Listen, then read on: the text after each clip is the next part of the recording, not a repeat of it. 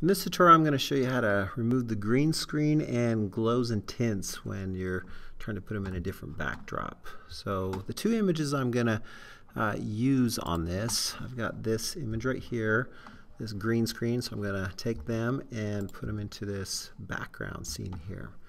So I'm going to jump into Photoshop, and the first thing I need to do is I need to kind of remove the green screen area. So probably the easiest way to do that is if we go ahead and just click on the quick selection tool up here, or press W. And to resize this, you can come up here sometimes, but I usually just use the bracket keys on my keyboard and make sure your tab is not on. And then you just kind of start clicking and just getting a rough selection of the things that you want to keep.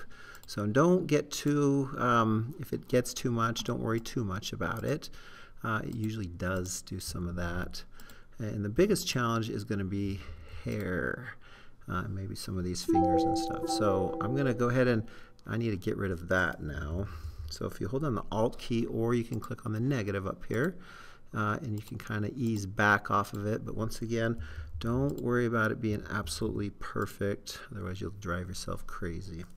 So I'm going to jump back over here and then select over here on this and try and get it selected as best as you can. And I'm kind of clicking.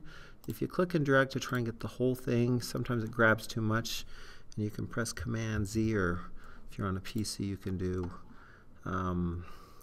Control Z, or you can do Alt to kind of back off on there, but don't try and make it all perfect in the first shot. It won't happen a lot. So I'm going to Alt to zoom in a little bit to get a little bit closer, bracket keys to kind of get in there as best as I can.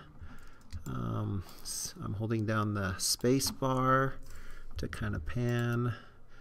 So I'm just trying to get that as best as I can. I think I did okay over here. So that's kind of the first step. Once I've got that on there, I'm ready to mask it out. So up here there should be a button, Select and Mask, and I'm going to click on that. Sometimes it's labeled as something else. And now if it's on this onion skin, you've got some options up here. I usually come down to this overlay so I can kind of see, and you've got a couple options up here. So I'm going to click on this hair one, and this is where bracket keys again, and this is where you kind of just go along the sides of the hair a little bit, and it kind of helps you to select that. And I'm not going to worry too much if I don't get it perfect. Maybe even along some of the edges too. Let me come over here and kind of select, especially in there. It's going to really be a little tough. Sometimes on the edges of the subjects too, you can kind of play with this a little bit, and it tries to grab those edges. You're just trying to do that just a little bit here and there. So like here it didn't do a very good job. For something like that, you may want to jump back to this guy and just kind of add that back, and then go back onto the kind of the more detailed fine cut on there. And then once again on the shoes, it looks like it kind of did a number on there, so I'm just going to try and add that back as best as I can. And hopefully, so I'm just kind of, I'm doing a lot of clicking to just try and get that just right. And I missed that spot on the watch. Go back to the hair. I think I'll try there a little bit more. And then the strands is where this really is helpful. Is anytime there's like strands on hair, it gets crazy. It's definitely helpful up there. So I think that's about as good as I'm going to get it. And then when I'm ready, I'll go ahead and click OK. That'll just zoom out a little bit. So I've got it selected to the best of my ability. And now I'll just go ahead and click on the little mask icon, and that will basically cut it out on there. So I'm going to go ahead and throw in my background just to kind of see what it's looking like with that. I can still see some of those green tints down there on the shoes, so I'll address that here in a minute. But before I do that, I'm just going to take my image, drop that in here, and give it a minute. And then this one didn't come in at the highest quality, so it might be a little pixelated, and preferably you want to have an image that doesn't come in like this, but it'll touch up a little bit.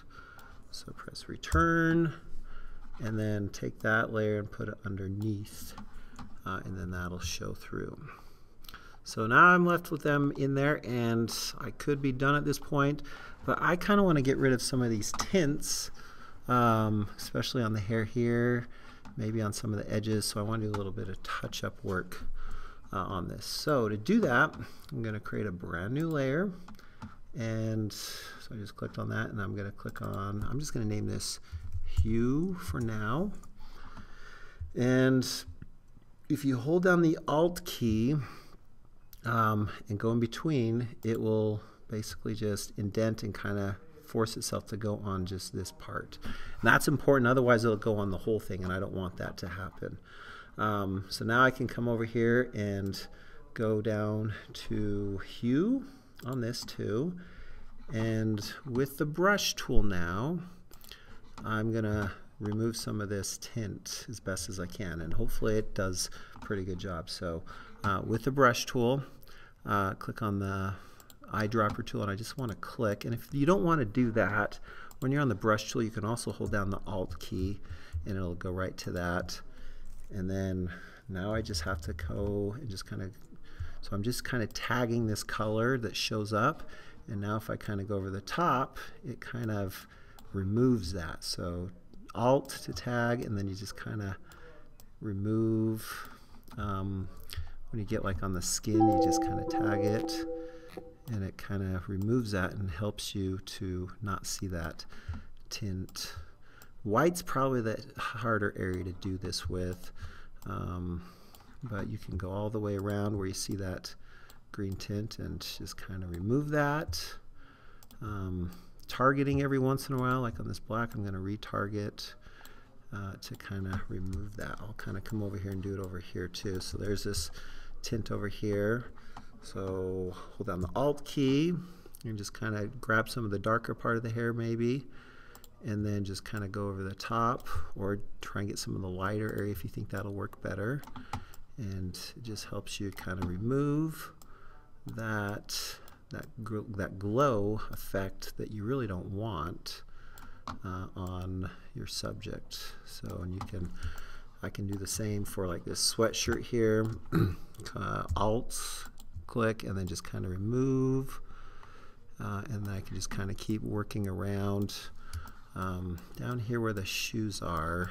So I'm holding down spacebar to kind of pan around. This one's a little bit tougher section, so Alt to kind of tag, and then you just kind of go in. So like here it's not doing that great of a job. It works better whenever it's like a color. So here you kind of have to get a little bit creative, and sometimes even clicking on something else that's not even in that area. So I just want to remove that tint, and you could manually change it there too. So I think I'll just kind of try and go in and change that whole shoe maybe, and then that whole shoe on there too. Over here I'm kind of noticing I kind of missed something. I'm missing some of the shoe on there. So if you ever notice that, you can actually go back onto the mask layer, and with white on top, you can go to the brush and you can kind of add that on there. And I think there was one over here too.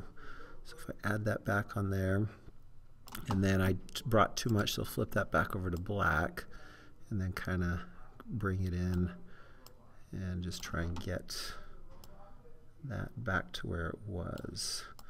So go back to my hue layer, and then Alt to kind of get back, and I'm actually already on that same color, so now I can just kind of remove that green tint, targeting every once in a while. Oh, I didn't quite do it on there. And as you can see, this will take a while, but you can remove that tint, and that's how you get them in there.